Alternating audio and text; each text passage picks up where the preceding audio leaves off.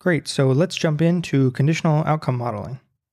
Here is the adjustment formula for the average treatment effect that's hopefully reasonably familiar to you by now. So on the left-hand side, we have a causal estimand, and on the right-hand side, we have a statistical estimand. And we want to turn this statistical estimand into an actual estimate. We want an estimator that can take in data and then give us that estimate. So there's two things we'll need to do here. The first is to model these conditional expectations. Here we can use any statistical model that models this conditional expectation.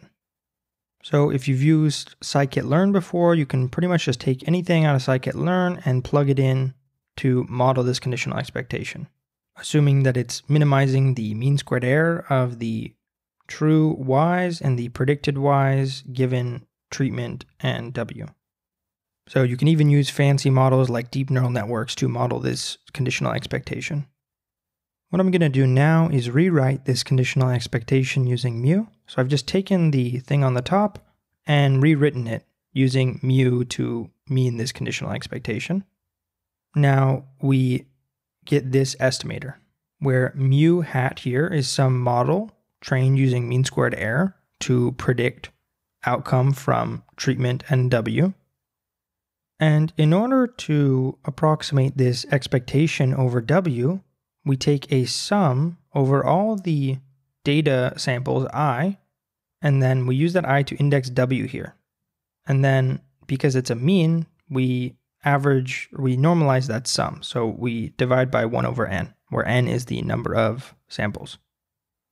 So that's how we get an estimate for the ATE using conditional outcome modeling. Here, mu is the conditional outcome model. And if you think back to the full examples where we included estimation in week 2 and week 4, we used a conditional outcome model estimator, or a COM estimator, where the specific model that we used was linear regression. Now, how might we extend this to estimation of conditional average treatment effects? Here is the average treatment effect COM estimator that we just saw. And here is the Kate estimand that we saw in the preliminary slide. On the rightmost side, we have the statistical estimand that we'll use to guide how we get an estimator here. Similar to the last slide, we'll define a mu. This mu is almost the same as the mu we used in the last slide, but now it also takes x as input and corresponds to an estimand that is conditioning on x. Now we can get a COM estimator for the CATE that looks just like the COM estimator for the ATE, except now x is also an input to this model mu hat here. So now when we train the statistical model, it also needs to take as input x. So the model that we train will train to predict y from treatment, W, and x. And additionally, this sum over I is only going to be for the samples where xi, so the sample where it's x equals this x here, that defines the conditional average treatment effect, the specific kind of conditional average treatment effect that we're looking at.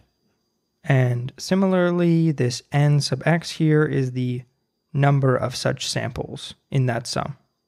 If there's only one sample like that, you could still use that as the estimator for that CATE. And you could even call it an estimator for the corresponding ITE, the individual treatment effect for that example. And the first question of this lecture is, what could go wrong with this estimator? COM estimation goes by many different names, and we're just going to list some of those names here so that you know what people are talking about when they say these things. The first is G computation estimators, where the G stands for generalized.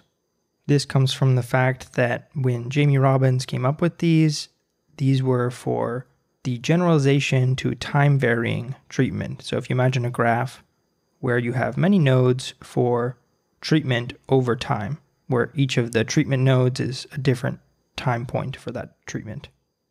Another name you might see for COM estimation is parametric G formula, where G again here stands for generalized, for the same reason as G computation. The relevant statistical estimand there was originally called G computation formula. And the motivation for this name is that G computation commonly gets confused with this completely different kind of estimation called G estimation. So maybe people won't confuse G formula with G estimation as much as they confuse G computation with G estimation. The next is standardization. And you might also hear COM estimators referred to as S-learners, where the S here stands for single because we fit a single model for mu. We'll soon see that you could imagine fitting more than a single model for mu. Now, imagine that we're using COM estimation in high dimensions. So the W vector here is high dimensional, and T is a scalar, only one dimensional. And we're fitting a model, mu hat, to this data. So here I've depicted a neural network, but you could imagine any model for this. It's reasonable to think that the model could ignore T here, because T is only one dimension in the high dimensional vector of input to the model. So say W is 100 dimensional, then T is 1 out of 101 dimensions. The model might not need T to predict Y well, given these 100 other dimensions. So in a neural network or a linear regression, this means assigning 0 to the weights that are coming out of T. Or it could even just be assigning really small values to those weights so that T isn't contributing much in the prediction for Y. So this kind of intuition might lead you to believe that COM estimation can be biased towards 0. So the ATE estimates might be a bit on the small side in absolute value. And in this paper here, they found some evidence for that. So the problem, to recap, is that our models could ignore treatment, leading to estimates of the ATE or CATE that are biased towards 0. This leads us to the natural question: how can we ensure that the model doesn't ignore T? The solution that we'll consider is what we'll call grouped COM estimation, or GCOM estimation. At the top here, I've copied the COM estimator for the ATE. And the GCOM estimator will be very similar, but it won't use the same model for mu. Rather, we'll use mu1 as the model for all the treatment equals 1 data, and mu0 for all the treatment equals 0 data. So we have two models here, mu1 hat and mu0 hat, where each is fit to a different treatment group. So if we draw a neural network again, we have a single neural network for the COM estimator, and this single neural network takes both treatment and W as input to predict Y.